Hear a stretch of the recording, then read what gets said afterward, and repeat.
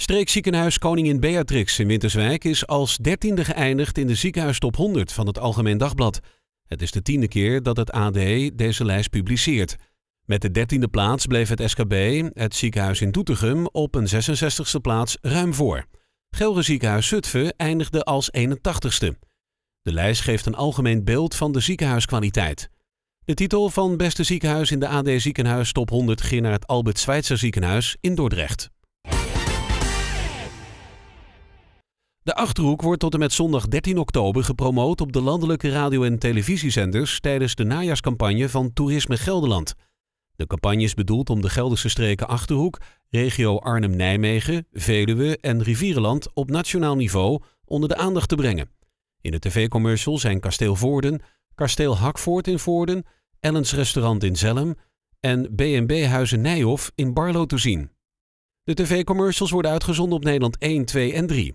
De radiocommercials zijn te horen op Radio 1, Q-Music en Sky Radio. Wegens werkzaamheden aan het spoor op het baanvak Arnhem-Winterswijk is er op zaterdag 5 en zondag 6 oktober geen treinverkeer mogelijk tussen Doetinchem en Weel. Op zondag is er daarnaast tot 5:30 ook geen treinverkeer mogelijk tussen Doetinchem en Winterswijk. Er worden bussen ingezet om de passagiers in de verschillende richtingen te vervoeren. De fractie van de Progressieve Partij in Aalten heeft vragen gesteld aan het college van burgemeester en wethouders over de op handen zijnde fusie binnen de Rabobank. Nu 2 werkgebieden samengaan, komt het aantal vestigingen en automaten in de regio nog meer onder druk te staan. Vorige week werd al bekend dat er 7 kantoren van de bank gesloten worden. Met name de sluiting van de laatste geldautomaat in Bredevoort stemt de fractie treurig. Daarom vraagt de fractie aan het gemeentebestuur of deze zich wil inzetten voor het behoud van de automaat in Bredevoort. Almost Under is de grote winnaar van het open podium van Schouwburg Amphion in Doetinchem. Zaterdagavond won de driekoppige muziekgroep de publieksprijs, de persprijs en de vakjuryprijs. De muzikanten bliezen de jury omver met hun violen, cello en zangkunsten.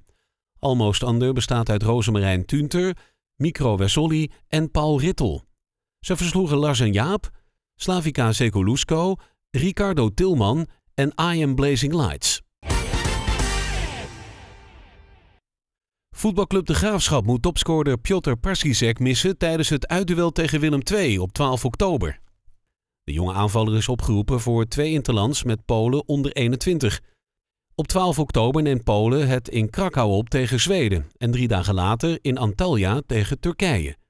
Parskizek is momenteel topscorer van de Jupiler League met 10 doelpunten in 10 speelrondes.